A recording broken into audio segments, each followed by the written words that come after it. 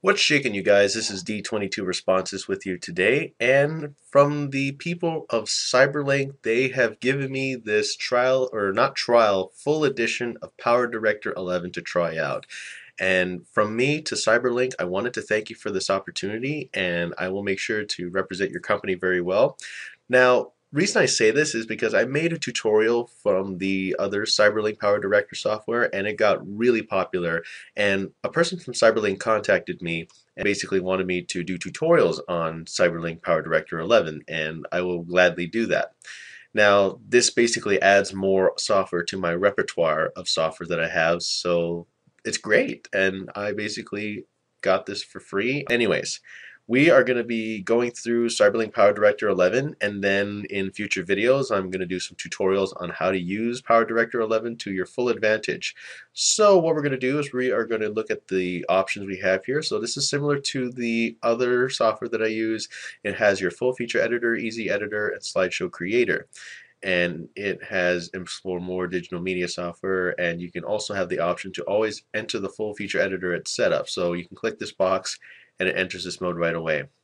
So what we'll do is we'll go to the full feature editor. Okay, so we're going to get started on using Cyberlink Powerdirector 11. So what it does is that it gives us the option to use high definition video. You want to enable shadow files and to speed up the editing process, so we'll just go yes for that because you must activate this feature before using it. Connect to the internet. Let's activate.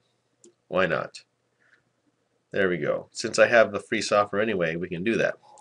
So your interface here is pretty much the same. So we go to the effect room, picture-in-picture room, particle room, title room, transition room, audio mixing room, and voiceover recording room. So what we're going to do is we're just going to import a simple project. So we're going to click the folder up here, then we're going to go import media files. So what we'll do is we'll go to libraries, videos, and then we're just going to use my sample from the superhero color. We're going to activate that. So I've already activated the features here. So I can activate most of the codecs that I use here so that I'm able to use the software. So we're going to just drag and drop into the timeline here. Let me just slow down for a bit and I'll show you how to do that. So what we can do is it'll go detect scenes and then edit using content aware editing. So what we're going to do here is we're going to go edit using content aware editing, and then it'll analyze the content. It'll take a while to analyze here depending on the size of the file. If you have like a 7-minute vlog, then it will definitely take some time. And if it's in HD, then put on some coffee and a pot of popcorn and you'll be waiting for a while. So depending on the speed of your computer as well, it basically analyzes the footage and gives you an opportunity to edit it however you want. Now, I'm going to try as best as I can to explain most of the new features in the new Powerdirector 11. Now, most of you will think, oh, you sold out, you're doing this for the company, and I say, I take every opportunity that I can, so please don't judge me and keep watching the video if you want to know more about this awesome software. So, basically what we're going to do here is we're just going to keep the content analyzed, and we are going to see what this new feature does in the Powerdirector software. Okay, so after we analyze the content, what it will do here is that it'll give us a menu and all the options here of the content. So what we're going to do is we're going to play this back. Have you ever lived in a world where people that you knew? Yes, so that's just basically me saying what I'm saying. So here you can go to add to selected and you can automatically fix the video. So it will automatically fix the video for you. So we'll go to add to selected list, add to selected list, add to selected list. Yes. And as you can see, there will be wrenches here to show that there have been fixes. So we'll go add to selected list, add to selected list. So what we'll do now is we're going to go back and then we're going to click OK. So then what will happen is that it will go import and edit and cut and crop automatically on the timeline here. And they have a zoom in and zoom out feature now with the timeline, which is really cool. I've always wanted that, so that it makes fine cuts easy. So you can go clip a certain part here and trim it here. We're going to zoom out here and stretch the timeline. As you can see, there's a clock and two arrows that point left and right. So let's say you're going to click on a scene. This little hand shows up, and then you go adjust the volume. And you can pan the volume however you want, which is really cool. So you can go louder here, and you can go down, and you can go up. And then that's the unique way of editing the volume here. It's got these points here, these certain points. You can adjust the volume one end here, one end here, one end here, one end here. Let's just say we're going to cut this out. Now we're going to go to our little tab here. This is to select everything. So let's just see what we did with our clips here. So we're going to play that back.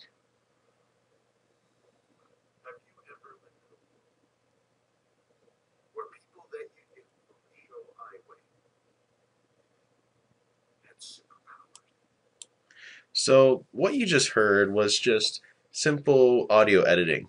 They made this easier in PowerDirector 11, where you can go and select points, and then you can go quieter or louder, and vice versa. You can adjust it from start to finish, which is really cool. So let's say if you wanted to bleep out a certain scene, you could do it like that. And then if you wanted to go loud in one scene, you could do that, which is really cool. So in this sense, they have made several improvements in the editing system. Let's just say we highlight this area, and then we can go cut. And then we can cut and leave a gap. So what I did was I selected these 2 points, I right-clicked, and then I went to cut and leave a gap. So it left us a gap of space so that we can do more intricate editing. What I just did there was I pulled and dragged one scene, and then it gave me the option to overwrite. So we're not going to do that. We're just going to cancel out of that. So what you do here is you click and hold the left mouse button, and then you can drag your scene. So this makes it a lot easier to do really well published editing. Now this is one thing that I've always liked about editing software, where you can do exact cuts and you can zoom in on the timeline appropriately. That's one thing that they improved on, and I appreciate Cyberlink allowing me to use this software. So what we're going to do here is we're going to scroll back here. We're just going to delete this. We're going to remove and leave gap. The good thing about this is that it leaves a gap of space every time. And you can also do the same for your picture. So let me just slow down a bit. What you can also do here is that you can adjust the opacity of your picture. So you can go down for 0, where you can just hear the sound, and then you can go up 100%, so that you can see the complete picture. So what we'll do here is we're going to take our timeline back to the beginning, and then that's basically our clip. Clip, and you can switch over to movie, where it shows the full movie. But we're going to go back to clip. And you can also go seek by frame, second, minute, scene, chapter, segment. You can make certain segments in your videos, so that's what makes it really cool. And then what you do is, let's just do some simple editing. We are going to go to fix and enhance. So what we'll do is we're going to fix and enhance the video. So we're going to apply stabilizer. Let's just see if we can stabilize the motion here. And then you can go video denoise. You can set the degree of the denoiser. And then the audio denoiser, it'll analyze and apply it. And it'll get rid of clicking noise, and then we can apply it to all. And then it'll go here and it'll apply all the changes. So we just did our changes, and then let's just take a look at what happened.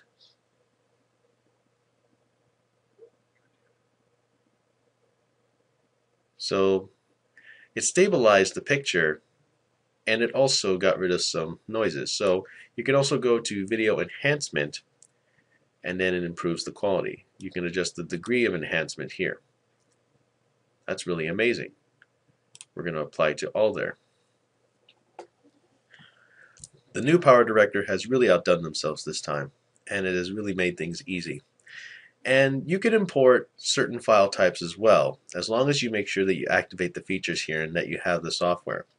So that's one of the good things about it. So you can go capture to go back to your menu here, and you can capture the recording here. Like, it can go and also detect certain other recording devices. Like, let's say if you have a built-in webcam. Now my other webcam is overshadowing this one here, so let me just get this out of the way. Now I'm talking to you from the built-in webcam from the computer, and I'm also recording this using the Logitech C615 web camera. So notice here the quality of the computer built-in webcam is not so good, but it's picking up my motion really well. And then what you can do is you can do a direct recording of the camera, and then you can also switch between the other devices that you have so that you can do multi-level recording. You can also go capture from a microphone, and you can also capture from an external or optical device. So this is one of the new capture features you can do. So you can go record down there and then record your video, and then you can capture the content and it directly takes it to the edit menu. So it's really fascinating on what this software can do. Now, originally I haven't had a chance to play around with this because Cyberlink was just the first ever software that I used. I was one of the fortunate people to use Cyberlink Powerdirector when I was starting out my YouTube career. This is just a little side note. The first software that I used was Cyberlink Powerdirector before I started using Sony Vegas, After Effects, and now that I have another updated version of Powerdirector, I'm going to make sure that I use this well, and I will give you other tutorials on how to do it. So now, I really didn't explain a lot more, so we're going to keep going. So what we'll do here is we're going to go to the effect room, and we're going to see what it's like. We can go download New Blue effects, which is really cool. So we can get that, we can get the power plugins through the site. So we're not going to do that right now, but I will later on. That'll be in a future video. So anyways, there's also the New Blue. Oh yeah, the New Blue stuff I installed here. Now the New Blue stuff is additional plugins, but they also integrate themselves within Powerdirector as well. So that's really cool. They integrate all of the other stuff. And then in the Cyberlink default, there's like the particle effects where there's like lightning, there's special effects like continuous shooting here, and there's a grid, pen, ink, pop art wall. Oh, that's pretty neat. So let's just say we apply the pop art wall to our clip. Let's see what it looks like here. Wow, check that out. Let's play that back. That's really neat. Now, as you can see, I'm pretty much enjoying what I'm seeing here, and I'm just playing around with things. So this is really interesting on how Cyberlink has really improved themselves here. Now this effect, I believe, is called the bloom, so we're going to set the bloom over here. Now we've set the pop art to the bloom, but let's just say you don't want all of those plugins: 3D, video in reverse, video crop, video speed, video rotation. So those are just the standard effects that you can apply. And if you don't like the effects that you put in here, let's say you don't like this effect, you can just go edit, undo, edit, undo. You can just press Control Z, Control Z to undo all the effects you put in. So you don't have to worry about that anymore. So let's just go to the particle room. This is something new. I've never been to the particle room here, but generally you can put particles in. This is the Cyberlink particles. So what we're going to do is we're going to try setting effect A onto here. We're going to override it. Now this is a 3D effect, and we're going to drag it down so that it's in another layer. So what we'll do here is we're going to play it back, and then there are the particles. Now something just happened there. It overwrote the whole sequence. So we're going to stretch it, and then it's going to allow us to play back and everything here. So what we'll do, and that's me lying in bed. No need to see that. So what we're going to do is we're just going to play it back, and then you'll see that the particles are playing back with the clip here.